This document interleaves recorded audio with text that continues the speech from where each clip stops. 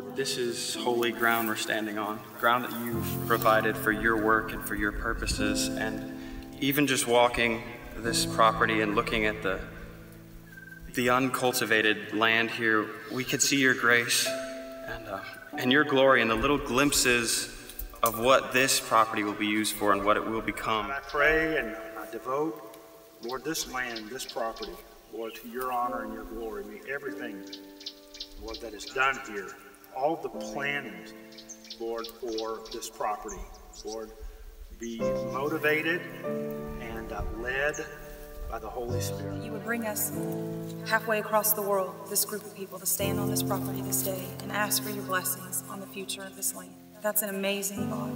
And so, God, we just pray that you would give wisdom, that you would give direction, and that everything that's done here from here on out would bring honor and glory to you. Father, I just thank you that in that vision that you chose these individual people. Father, it doesn't have to be us, but you chose us, and you've called us out of where we were to where we are now, and in this place and in this time. There's nothing that we could have done to get ourselves to this place. You've just given us this. You've given us an opportunity to participate with you in something incredibly special.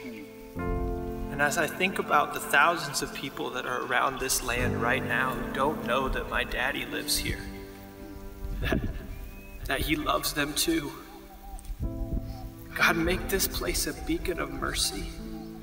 Shine a light to the places around here that everybody would know that this is the place where our daddy lives. God, as I think about just a few minutes from here, there's people who never even heard the gospel from anyone. You've given us an opportunity, an avenue to go there and to share your amazing hope with them. Father, I just pray that you allow us to serve well.